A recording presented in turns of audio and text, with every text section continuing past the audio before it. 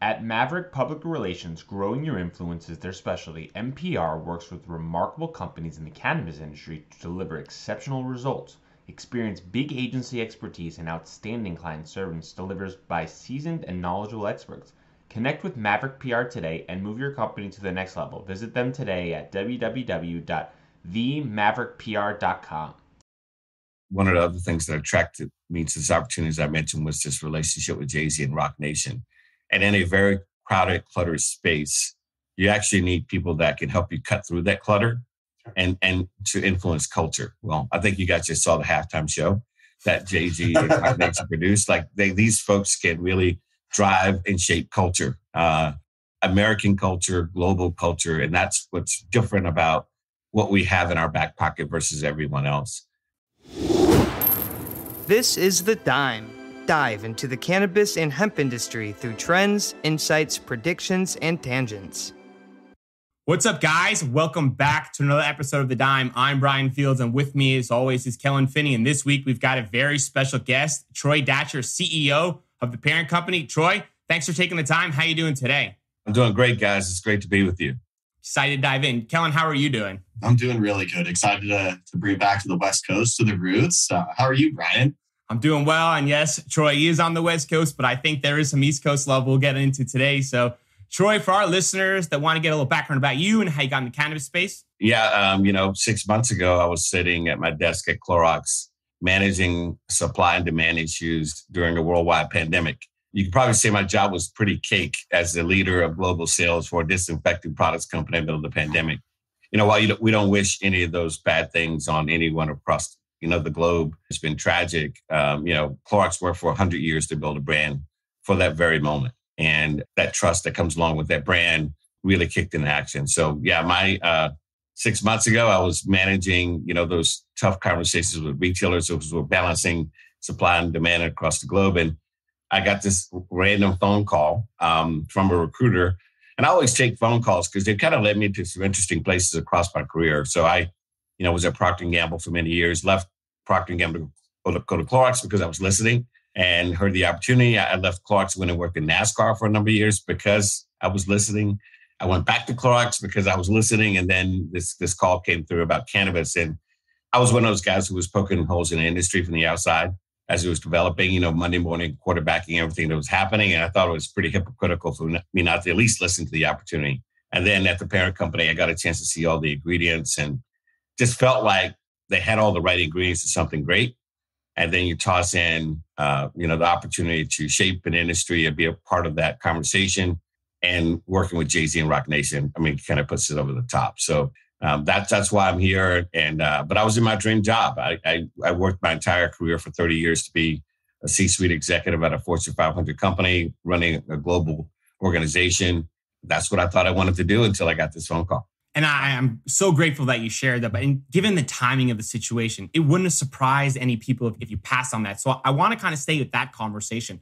Was there something in that moment? Was it someone that pitched to you? Was it something that connected with an inner chord? Take us through behind the scenes on that conversation. Yeah, I think what really sparked it for me was the purpose piece of the conversation. The parent company has a stated objective to be the most impactful company in the cannabis industry. That's not just dollars and cents and bottom line stuff. It's also how do you bring inclusion, diversity, equity into the marketplace. And that really spoke to me. One of the things about working for a company like Clorox was that we were grounded in purpose. Like we actually knew who we were and why we existed. And when they started to speak to me about purpose, they really lured me into the conversation. And that's really the only way I could explain to my friends and family and my mom, by the way, that I was going to go work in cannabis. It was really about this purpose-driven objective. And we're doing some things around social equity that are really important. We want to be the example when it comes to that work. I'm having some great conversations with folks who are trying to figure out how to change some of these antiquated drug laws and get some people out of prison who are doing something that I'm doing legally today that was considered illegal just a couple of years ago. And those kinds of things are really interesting and important. And, I think if we can shape the right equitable industry from the beginning, and the parent company had a little bit to do with that, then it's been all worth it. So that's really, the purpose piece was the reason why I came over. Other than that, I would have never, ever left my opportunity at Clorox. I've been with the organization for 22 years. You actually develop a bit of comfort. I was part of the DNA of the company. While the company had been around for 100 years, I've been around for a large part of that 100 years and was shaping culture at the company. I had a lot of freedom to be who I am. There's a lot of, comfort that comes with that. But, this was just too interesting of an opportunity to pass up for sure. I have a quick question about the Clorox experience. I mean, working for Clorox, it's a global company in over 100 different countries, and they manage chemicals, right? So probably a super highly regulated industry. How much of that experience translated over to cannabis from a regulatory perspective? Well, the good news, I think, is that I understood that regulations have to be considered. You have to really understand the landscape you're competing in. So that was helpful.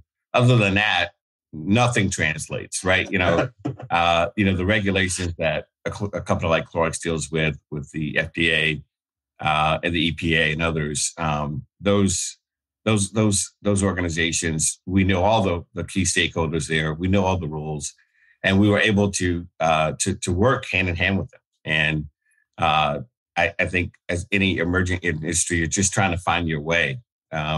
You're trying to push the envelope to get the right conversation started around things that aren't helpful to the industry, as we're trying to build it from the ground up.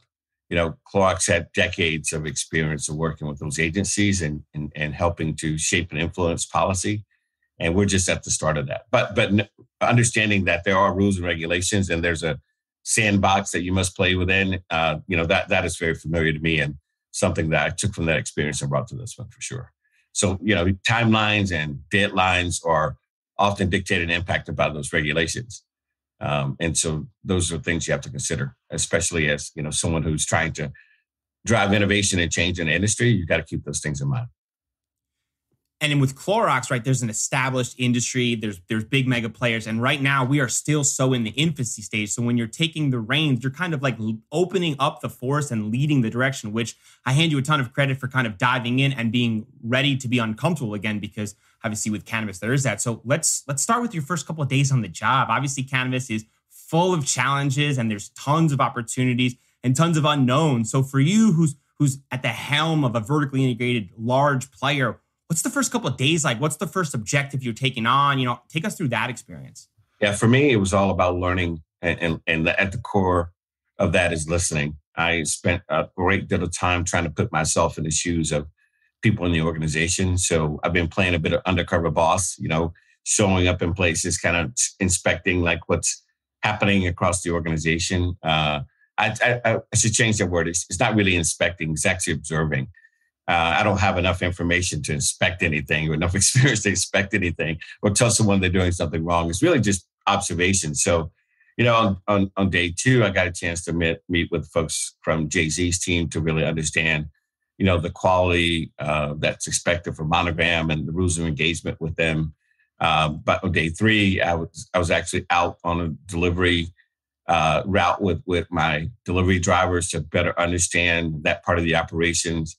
I spent the better part of the week in our operations to understand cultivation, all of our, call it the back end work that goes into developing our products, and spent some time in our dispensaries next to our bud tenders as they're making recommendations to folks as they enter in our location. So I really spent time across the entire ecosystem just trying to observe and learn. I think one of my jobs is to serve as a general manager for the business, and looking at all the puts and takes of building a really great organization. That includes seeing everything from seed to sale and making really tough trade-off choices in between. And so my job is really upfront to just listen. And next week, for example, I'm headed out to see our retail outlets. We have a new VP of retail, and I'm going to go out and just talk to our store managers and the folks that work on the front lines and just better understand what we could be doing differently. So a lot of listening is what I'd say the first couple of months have been. And now it's really about taking some action. brought in a consulting group, the Boston Consulting Group, BCG, who I actually have some experience with at Clorox, building a corporate strategy. They helped me just take a look at our strategy as a company, put a fine tune on that narrative. And then we're now deploying that internally, and I'll be talking about that externally to key stakeholders over the next couple of months. But observing, now that I've observed a bit, leaning into some decisions to really provide a clear true north for the organization, which I'm really excited about. So the parent company is vertically integrated, meaning they touch each portion of the supply chain. So was there one portion of the supply chain that kind of came a lot easier from a learning perspective and another one that was more challenging? Yeah, I've been in sales for 30 some odd years. And so understanding the sales component of what we do was easily translatable to the things I've done in the past. My family's farmers. I grew up in Alabama. My family were farmers back there. I knew as a young kid I didn't want to be a farmer. So I stayed away from all the cultivation stuff. and so I'd say I'm learning a lot about that. That's been an interesting learning curve for me. I've spent a lot of time at retail, obviously in my consumer products packaged goods days. And a lot of that stuff translates in terms of, how do you create an experience for shoppers and what things are important. So those things translate really well. But what I'm not accustomed to is something you mentioned at the very top of the conversation is a lot of the rules and regulations. Like there's a lot of that I'm learning. And so, just understanding the boundaries in which we're the box that we're placed in to compete is something I'm spending a lot of time learning. But the vertically integrated approach is a very interesting one. One, it's expensive to do, yes. Right? And two, it's challenging because you really need to be good at everything. And what I find is most organizations can be great at some things and okay at others. And so, I think the advantage, though, of being vertically integrated is obviously we're trying to build brands here. And in building brands, you have to make a promise to consumers. And when you own every aspect of the relationship from seed to sale, you can make that promise. And I'll give you an example. If the product quality is not good, we can blame ourselves. We don't blame a third-party cultivator because we own that part of the relationship. If you walk into our dispensary and you have a really bad experience, well, we own the dispensary and we own the relationship between the consumer and the folks who are in that dispensary.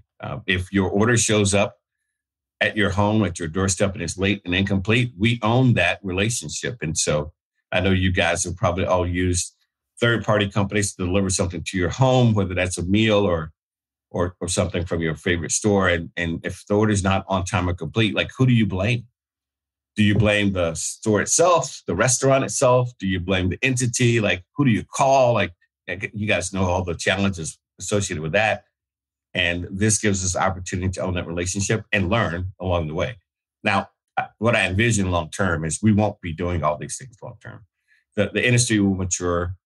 There'll be people that you can rely on to help deliver the promise with you. We'll understand what your expectations are in making that promise. And you'll be able to lean on them. But we're just not at that stage yet in terms of maturity in the industry.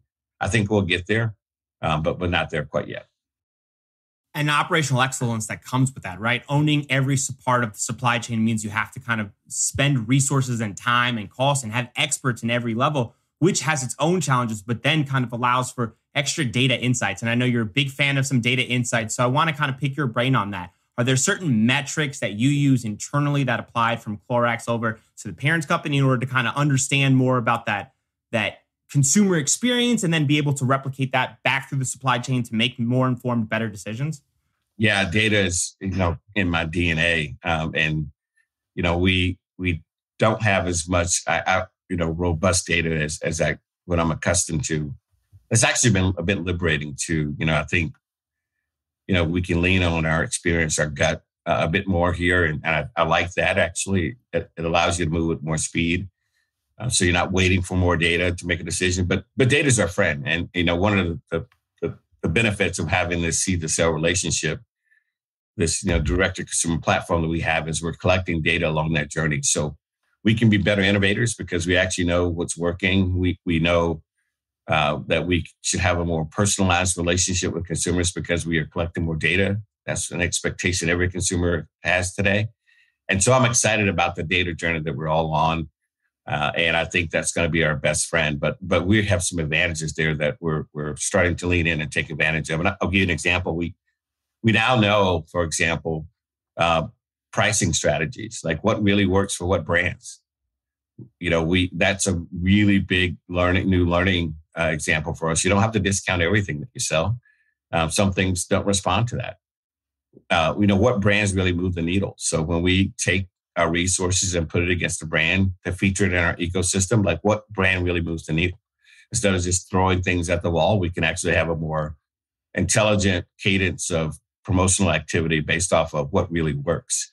So that's what's exciting. And, I was just having a conversation with one of our partner brands, and they wanted to move into a new category space, primarily because it's a fast growing segment. But we looked at our data and said, hey, we actually don't think your brand can travel to that new form factor. But in our data we've uncovered, here's a place where it can go. And so we can now make more intelligent bets when it comes to innovation and evolving our portfolio based on the data we're collecting. And so that part's really exciting. But we're just on the very tip of what data can really do to help us be better and be smarter. And that I'm really excited about. But it's going to take some effort, bring in the right level of expertise, people who are used to working with data to turn it into insights, something I'm very accustomed to.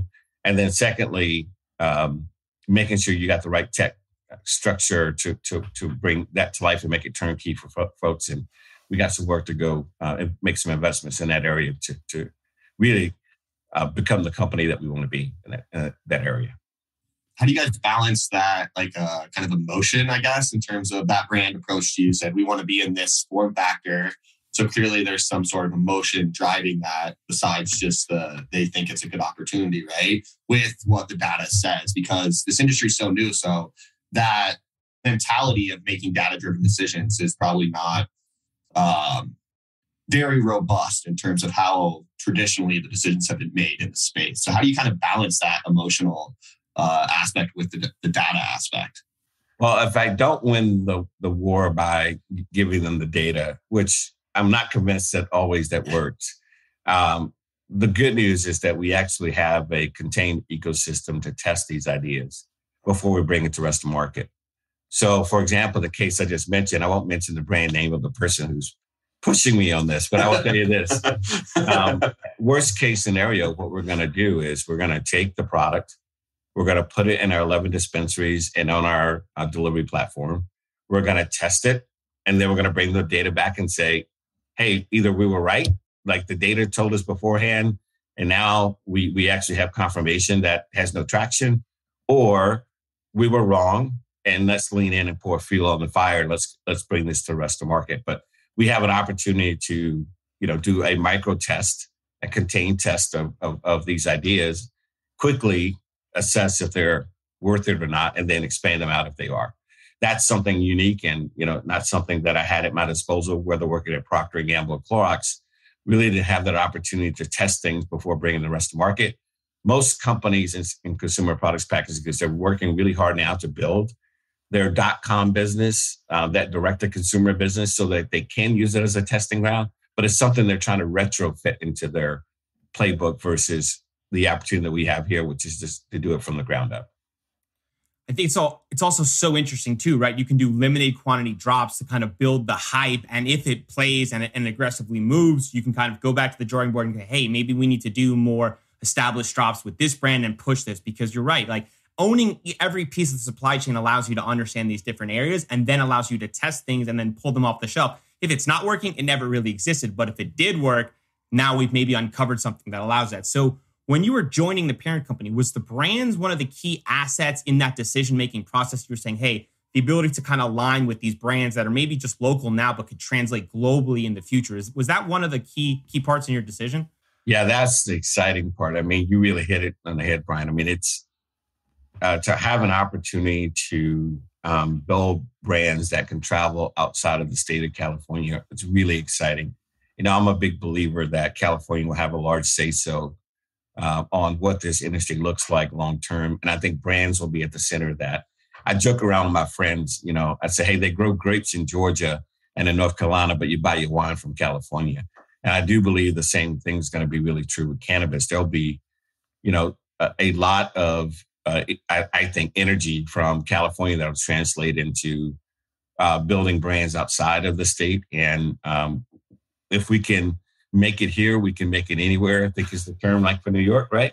Yeah. If you can survive California where there's thousands of brands and tons of clutter, if you can come out of this standing with a brand that makes a place in the market, you can then take that and translate that out to the rest of the market. I firmly believe that. And that's what's exciting about this opportunity is, there are a few brands who have a head start there, but not a lot. There's going to be some folks who choose to be the Walgreens or Costco of cannabis. Like they're going to have a dispensary on every street corner. That won't be us. There are going to be some folks who are the best cultivators in the entire industry. Those folks have a really good head start, and that likely will not be us. But what we can do is we can build brands that deliver against the promise. That has not been fully captured, I think, yet. It hasn't been. That market hasn't been cornered. And I think there's an opportunity for us to do exactly that. And I think you have another asset rolled up your sleeve, which is the influencer partnership, because the reach that your team can bring is almost unparamounted, right? There's almost no one who, if you send out a mass email and say, hey, we're making an announcement about this, everyone send out on your social channels. I can't even imagine what that type of impressions would be. It would be off the charts. So from an influencer partnership standpoint, in the cannabis industry, it's kind of split perspective on if it's beneficial or not, given the relationship. So is that a core strategy piece? And can we expect Roc Nation members to be a part of product categories in the future? Yeah. One of the other things that attracted me to this opportunity, as I mentioned, was this relationship with Jayz and Roc Nation. And in a very crowded, cluttered space, you actually need people that can help you cut through that clutter and to influence culture. Well, I think you guys just saw the halftime show that Jayz and Roc Nation produced. Like these folks can really drive and shape culture. American culture, global culture, and that's what's different about what we have in our back pocket versus everyone else. But the way that we think about influence and celebrity is it actually has to be born in authenticity. And I think that's what's probably missing with some relationships that you see.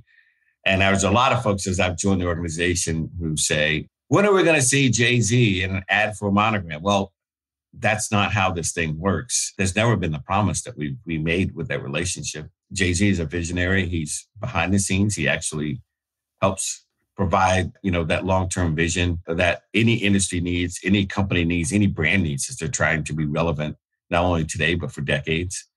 And, you're not going to see billboards with Jay being featured. The way they build brands is through authenticity and connection. And, the fact that Monogram is really grounded in pointing out the hypocrisy in the drug laws and that it's built on the promise of providing equity and inclusion to the industry. That's what's great about Monogram. It's less about the Jay-Z connection. It's more about the purpose in which it's grounded on, which Jay stands for. As I think about our relationship with Mariah and Santana, it's all about born in authenticity. Cannabis has been a part of his life forever. We're not looking for relationships with people that are interested in this industry because it's an emerging growth industry that can line people's pockets. It has to be born in authenticity of like how the person's used the product, how they incorporate it to their lives, something that is more born out of a connection to what they're trying to get accomplished versus just a name and awareness because you're famous. And so I think what you're going to see from us is partnerships that are born in authenticity. If it makes sense authentically, we'll lean into those conversations. And trust me, we're saying no to a lot of potential partnerships. When you're entrusted to build a brand with Jay-Z, it gives you some instant credibility. So I'm getting a lot of inbound phone calls from people I won't tell you about on this call who we have to say no to because it actually is not, I can't make the authentic connection to why they're in the industry other than it's a hot industry to be a part of. It's pretty cool to tell your friends you have a cannabis brand. And that's really not enough to really build something that's going to be meaningful and sustainable long-term. From a brand strategy standpoint, this question's from AB from Twitter. He wants to know about the higher end mids to compete against Lowell Farms and Cookies. Is there a plan in the future for that? Yeah, I mean, if I tell you all the plans, then I have to kill you guys, right? But right now we've got brands that are, I think, too crowded in terms of where they compete, and so we got to pull some of those things apart and make sure that we are developing brands that deliver against a wide swath of consumer needs. I think we got to figure it out on the high end. So, if you think about the luxury end of cannabis, which is only about 4% of the marketplace, that's where Monogram and Jayz brand sits. And then we've got some brands kind of in that mid-tier range that are competing against each other. So we've got to do some work, and we're going to do some consumer work. And my next big hire will be as chief marketing officer, someone that can help us with our brand journey and making sure that we've got the right portfolio that meets a wide swath of needs in the cannabis category. So we've got some work to do to pull those things apart. But yes, we are going to be competing in all segments and tiers, and we have lots of ideas in that space. And it's not no lack of ideas. It's really around the strategic direction that needs to be at the foundation of building those brands. And we need to go do some work, and we will be doing some work in that space. So yes, to answer the question, more to come there. I have a question about competing, especially in like the flower space. It's probably the largest sector, especially in California and other states as well. And it is kind of going towards more of like a commodity marketplace, right? And so I know that there is a movement within like the California marketplace, if you will, to kind of try to emphasize on like the appellation, right? And so I don't know, like, where do you fall kind of on that spectrum? Are you more kind of favoring regulations to shape the market as an appellation kind of marketplace similar to wine? Or do you think that regardless of that, it's just going to totally head towards commoditization of the flower? Yeah, I do think, the commoditization we've largely seen has been on outdoor. And the good news is that really quality indoor flower has held up a bit more resiliently in the face of commoditization. So hopefully that continues to play out. I do think that these appellations and regions will become important, especially as you think about federal legalization and the ability to export the product to other states.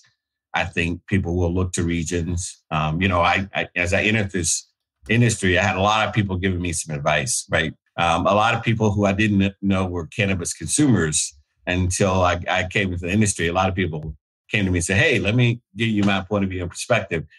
And I've got some friends who they come to my house and they look at our portfolio of products and they ask questions around appellations and regions. And they're like, I only smoke things from Humboldt. So I'm like, very okay, cool. And without like asking about quality or anything of that nature, like Humboldt is it. That's the only reason I spoke from. And so I think there's something there. I've been spending some time talking to some folks who have a really long-term view of this industry, who are working to build out destination opportunities in these Appalachian regions. So think about, you go to Napa today for wine tasting, and there are hundreds of wineries there, right?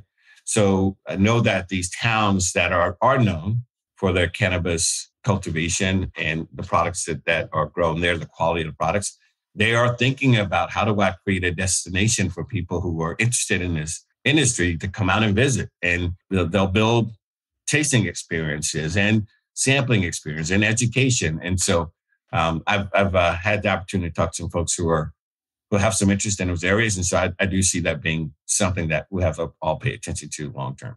But yes, I think there'll be a lot of that marketing and appeal, because very similar to wine, there is some magic to the topography and climate and those things that produce really good product.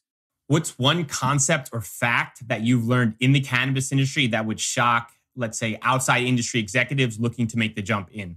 That's a great question. No one's asked me that one so far. The one thing that's been shocking to me is really the quality and care and in terms of the products that's being developed. Like, I don't think people understand the amount of research, development, and science that goes into what we're doing. I'm actually fortunate enough to have someone that I'm very familiar with who leads our innovation at the parent company. His name is Steve Winchell. Steve actually was the R&D lead, innovation leader for Burt's Bees, which is a part of Clorox. And he actually was the R&D leader for Clorox, the billion-dollar brand. And so when I got here, I knew that there was likely a lot of science, technology, and quality behind innovation because Steve was leading it. And I know that's, what he's done for the last couple of decades. And I think for folks on the outside, they probably don't understand like how much goes into that. And actually, it goes into us telling our story versus the illicit market. It's a really interesting story that I think hasn't been told incredibly well yet. But I think most people would be shocked at how sophisticated these operations are. It's been shocking for me as I've traveled the U.S. and I was just with a competitor. I use the word loosely. A competitor last week. I was touring their facility and just taking a look at their operations, and the amount of investment that people are putting into this industry is remarkable, and it's actually reassuring because then you can really make promises that you can keep when it comes to quality and safety, and that part is pretty remarkable. And I think as an outsider, people probably don't know the amount of regulations that are a part of this industry, that things are tracked really from seed to sale meticulously, and the cost and complexity that adds to operators like yourselves and others. And I think those things would be very interesting. But I tell my friends, the water's warm here. The ground's pretty solid. You should take a look at the industry. And I think that, as I continue to talk to people who are on the other side of the fence, assuring them that this is a legit industry that has a lot of longevity to it. And I'm seeing a lot of interest from consumer products, packaged goods, and executives to move into the space, which I think is going to be good long term. Yeah, I think it's good for everyone involved. And it really says something for you to say with your background about the regulations. If there's a lot there, I can only imagine kind of the perspective you had kind of pre and then going in and all that you've learned. So I want to stay with the science real quick. From the branding standpoint, is the parent company doing any science to validate the brands and to stand behind the products they create? Well, absolutely. We spend quite a bit of time doing that work. And the interesting thing that I found in being here is we're making quality decisions around building a promise behind these brands that the consumer doesn't even know about yet. We haven't even found a way to talk to them about the amount of science and technology that goes into the product that we're producing. And so I actually see it as a big upside for us when we get a chance to actually do a bit of that. I want to take people behind the scenes to look at the science that goes into developing our products. I want them to go behind the scenes to see the things we say no to that they never see that comes to market because it doesn't meet the quality or expectation we have. I don't think people probably understand that part from the outside. And I'm not sure if the illicit market has that same level of rigor. If you get a bad crop in the illicit market, do you still bring it to market? Probably so. With us, we're saying no to things because, again, brands stand on a promise.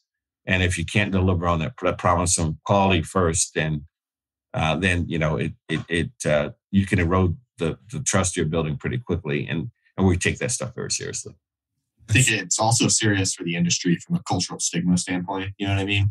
Yeah, no doubt about it. So one of my favorite things about what your team is doing is the Social Equity Venture Fund. So can you share more about that, the origin of that and kind of the current aspects and the hopes of going forward? Yeah, I'm really excited about this work. As a matter of fact, I'm meeting with our leadership team next week to work on our strategy for the coming year in this very important area. You've seen the headlines on a couple of the partnerships that we brought to market in the course of the last year. One is Josephine and Billy's, which is a female Black-owned dispensary in Los Angeles. Shout out to Ebony and the team there. They've done a great job of creating a really interesting environment for women to come in and learn and get educated about the industry. They've curated some really great products and great lineup to speak to that consumer, and really proud of the work that Ebony and Whitney are doing in Los Angeles. And then Jesse Grundy, who's a young entrepreneur here in Oakland, where I live. I love a lot about this town, and this town has produced people like Jesse, who has created a brand called Peaks, which is a brand that brings cannabis and culture and music together. And we're featuring Jesse's brand in our ecosystem and spending time making sure that he has the capital means, but also the infrastructure and the know-how to be successful in an incredibly crowded space. And so we think that it's important to invest in these young entrepreneurs to build equity and an opportunity for folks of color to be a part of this industry. And, I mentioned in an interview just the other day that, I worked in the consumer products packaged goods industry for 30 years, and we spent a great deal of time trying to retrofit the industry. Are you ready for Liftoff? Don't miss Canada's #1 cannabis conference and trade show, Lift & Co. Expo, coming this May 12th to the 15th to Metro Toronto Convention Centre. Level up your industry intel at the Lift Cannabis Business Conference. Plus, connect with movers and shakers from across the cannabis industry and preview new products and services from 250 plus exhibitors. Plus, everyone loves Lift Co. Expo's prizes, live music, and more. Visit liftexpo.ca for tickets. That's liftexpo.ca. Include folks where this industry has an opportunity to do it at the beginning. So you don't have to go do all that other work to like retrofit and have programs to address it. Like if you can just build it from the ground up, then it'll be reflective of the communities in which we live, work, and serve, which I think is all that we're all trying to do together.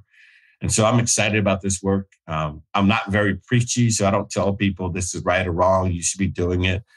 What we want to do is be the example of how to do it. And so we've got those 2 successful launches out in market. We'll continue to work with them to ensure their success. And then we're looking to add a couple other examples to our roster of partnerships over the course of the next year. So important, action over the words. Absolutely. The words and pictures always have to match, for sure. Always. So I have a question about it. Yeah. Can we stay on that topic? Yeah. Is that, come on. No, I just wanted to do your thing. All right. My question is, what size and stage of companies do you guys kind of focus on with that equity fund? Is it kind of any entrepreneur that's got a business plan and kind of a glimmer in their eyes? Are you kind of looking for more of a kind of later stage, post-revenue, they're kind of looking to pour gas on the fire kind of opportunity? Or is it everything in between? It's really, I'd say it's probably been more the latter up until now. I think we want to open the door for entrepreneurs at all stages. Because, if you think about most of these entrepreneurs, this is the first time they've actually ventured into owning a business. And so, we're doing a lot of work up front saying, here are the types of things we're looking for in order to make an investment. And one of the things you're going to hear from us is a call to action from other operators to join us on this journey. We don't see this as a competitive advantage. We're not doing this for market share reasons. We will actually want to do it as an example, inspire others to be a part of this and invite them to bring money to the table so that we can service all of these entrepreneurs. The really sad thing is we're going to have to say no to a lot of people. We have to say no to a lot of ideas because we don't have the capacity or the bandwidth to execute against all of them. And that's what's really disappointing about this work is there's no shortage of folks who need the help. It's just a shortage of resources, time, energy, in order to invest. And so we're trying to really expand that funnel to get with people who may just have an inkling of an idea. And that's not been what we've done in the past, but we like to do more of that. So Tiffany McBride leads that work for us. And the thing that Tiffany and I have talked about is setting aside a portion of our dollars for these, call it long shot ideas.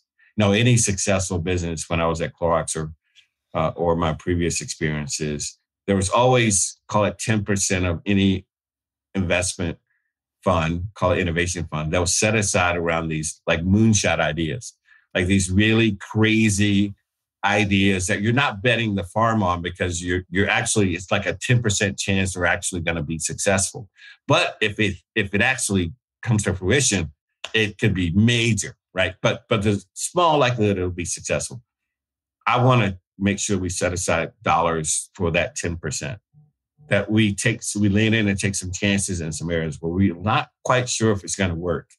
But somebody has a really crazy idea, and we like the entrepreneur, like them even more than, understand their business plan. I've seen so many examples of folks who've said, I invested in the person because I like them. Like, I didn't understand what they were up to. Like, I didn't know the plan, but like, I just believed in that person. I want to do a little bit of that. And right now we're not built for that, but I'd love to get to a place where we can do more of that. I love that. It's so important too, to bet on the jockey like that in those opportunities. So I was eager to ask, New York strategy, obviously with Jay-Z and your team, is there a thought process? Can we expect some parent company presence in the tri-state area in the future? What I say is we're working really hard at that. And, we have a ambition to be in that Northeast corridor. As cannabis becomes recreational legal, we want to be there. But the first and foremost, it's about the quality of the product and whether or not we have the right partners to help get us the quality that's required to meet the expectation that we have for Monogram. I mentioned at the early part of the conversation, Monogram is competing really in that really upper echelon of cannabis consumers, that top 4% that really expect high quality. We're having some interesting conversations with partners around where they are today with quality and what we need to see before we can say yes. The great news is there's a lot of interest and there are people working really hard to get to that level of quality. But I can't actually put a timeline on it because it's really driven by the quality, not by like my timing. As a CEO, I'd say, yes, let's go to every state that cannabis is legal tomorrow. And, the good news is that because we have Jayz and Roc Nation behind the initiative, there's a lot of interest. The question is, can we deliver against the quality? And we can be patient. We will be patient. And we ask for all those folks who are looking forward to experiencing the product to be patient with us, because when we do deliver, we want to meet that expectation. Actually, we want to exceed it. And that takes time and the right partners to do that. So, but I'm anxious to make those announcements. I'm interested in going to that Northeast corridor and beyond, actually. And we're just trying to make sure we have the right partners to help us execute that plan. Well said. Let's do a quick rapid fire. Sounds good. Most bullish category over the next 10 years. Wow, that's a great one. Beverages. Love beverages. That. And I think cannabis consumption will move to this really social area where it's not about, you're going to take it out of the shadows. I think right now things are about being discreet. And again, I think people are stepping their way into being open about their use of cannabis. And I think different form factors will help with that. Beverages will be one of those. And the second thing is that there will be places where consumption will be allowed. And so that with the development of consumption lounges, it'll take away that stigma, I think, as well. And so beverages, I think, will be at the center of that. And I'm excited about that being a part of the journey. 5 to 10 years from now, a parent company brand will sponsor a world tour. Absolutely. Yeah. And no doubt about it. We're having some interesting conversations with partners today about that now. We're just waiting for the right opportunity, but absolutely part of what I think you'll see from brands like ours. A year from now, we're sitting here having a conversation. What has the parent company accomplished? Expansion of our brand portfolio outside of the state of California, in a limited, focused approach. The other thing is, I think 22 is going to be a year of carnage in California, with that little access to capital. And I think in 23, we'll be well positioned to go on a even further expansion aggressively in California. One of the things we have going for us versus others, candidly, is our balance sheet. And I'm working really hard with my team to protect that over the next 12 months so that in 2023, we can look at what's available. And I think there'll be a lot of interesting assets available in 23. We want to be positioned for that. Since you've been in the cannabinoid industry, what has been the biggest misconception? I think that it's I think American sentiment is way ahead of where our politicians and the laws are. And so I think there's a misconception of that this is not as mainstream as it really is. One of the things that we've seen in the course of the past year for us is a mainstreaming of locations and where our dispensaries sit. I've got a couple of locations now that are in parking lots with retailers like Costco and others, right? And I've got some locations that we had at the very beginning of legalization in California that looked like you're going down an industrial road to do a drug deal, right?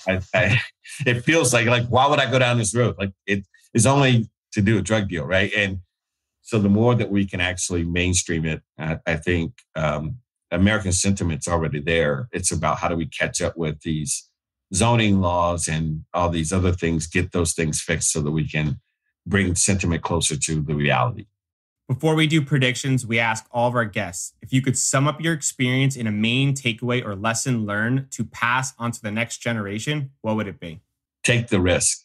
I think this is my move to this industry is all about taking a risk. And I didn't know what it was going to be like. I didn't have many friends that were in the industry, but it's going to take, real practical business experience from, these industries that have stood the test of time for hundreds of years to bring to this new emerging industry. And I'd say, don't be afraid to make the leap. Really well said. All right, prediction time. Troy, what mega policy causes more disruption to the future of the cannabis industry? Federal legalization or interstate commerce? Ooh, you got to make me choose between those two? I'm going to have to go last, so I got a worse situation than you. That's unfair. I think federal legalization is just so far off. I can't even wrap my head around it. So I'll have to say the interstate commerce. I'd have to lean on that. Yeah. Why do you think it causes more disruption? Well, I just think that if you don't, we're seeing it now kind of a microcosm from county to county, municipality in California. If someone wants to attract cannabis to its city, it just lowers the taxes. So you got this really wonky thing where, I was meeting with a mayor of a city just a couple of weeks ago. I was explaining to him, I'm like, hey, you do understand that the municipality next door to you has a very different tax rate. I'm not threatening you. I'm not saying that we're going to pack up and move next door, but it would make sense as a business owner to do that. And I think states are going to compete. I think it's going to be very interesting. If we don't get in front of this thing, we could have a really wonky industry that's not built the way you would build any industry for success. So I think we'll have to wait and see how it plays out. I was going to go legalization, but that point you just made about taxes, I think that honestly, interstate commerce will be more disruptive because you could federally legalize it, right? And every state could kind of figure out how to do what they want with it. But if you let interstate commerce happen, there could be states that never, ever grow cannabis at all. Yeah. They just literally import it the whole time. They never even had the opportunity to build a brand or build any market or anything. Yeah. They just accepted what California has been building, for instance, right? So I'm gonna jump on that boat. Sorry, Brian. It's no problem. I'm going to take the other side. So I think federal legalization is going to cause more disruption because I think currently in cannabis, we've got big MSOs who are all competing for market share. But I think the one missing piece of the current puzzle is these monster fishes outside like Clorox, like Pepsi, and like Coke that are ready to come into the space. And I don't think they enter the space maybe legal or I guess on top and out loud until federal legalization happens. And when that happens, the game kind of completely changes because it is just titans fighting titans. And it is a very different game space. So I think federal legalization causes more industry disruption. Yeah, I can go, like I said, I think it's a very tough question. But the interesting thing, I think, the company that I'm trying to build is one that has that end state in mind. I think that if you think about the companies, the consumer products companies that are sniffing around the industry, and it's one of the reasons why actually I hired the Boston Consulting Group to help us, because that's the company people are calling is they're sniffing. So they actually know us better than probably any other company in cannabis, right? So that's part of the secret sauce. But what's interesting is I think that those companies will look to, one, the balance sheet, like can they run a business? But two, like who's running the business? And I think none of them will integrate these companies into their portfolio right away. They're going to acquire the company. Look, they want the benefit of owning it, but they're not going to integrate. So they'll leave them like on the sideline, and they're going to need really competent people who have done this in major industries to be the people that they trust to run those companies. And so, I want to build a company that speaks that language, people that have big corporate Fortune 500 industry experience. They've, talked to investors. They've met with analysts. Like, bringing that experience to the table will make it more comfortable for those companies to invest in companies like ours, because they say, hey, these folks have done it, but they understand our language. They know what we want out of leaders, and they're going to build the kind of company we're going to be proud of. And then at some point, federal legalization comes in, you integrate these things, and it just becomes, to your point, the titans. I think 15 years from now, it'd be interesting to see who actually owns this space. Yeah. To your point, we should get together for a cocktail in 10 years and have that conversation. Yeah, and maybe off the record we can have our predictions, because I don't want to. Put it in a hat, store it away, and then that'd be great. Meet me in Vegas. We'll have a bottle of Ace of Spade and have some monogram and talk about it. That sounds perfect. Sir. So for Troy, for our listeners, they want to get in touch. They want to learn more about you and the company. Where can they reach you? They can go to, you can just Google the Parent Company and find us there. I'm on LinkedIn, and I'm the only Troy Datcher in the world, I think I found out. And so it's easy to find me. I can't really escape or go anywhere. So I'm looking forward to hearing from folks. And, we're trying to build a team. If you got some talents you want to bring to California, bring those talents. Got some ideas, send them our way. We're looking for good ideas, partners, and like-minded people. Awesome. We'll link it all up in the show notes. Thanks so much for your time, Troy. Thank you. We'll talk soon.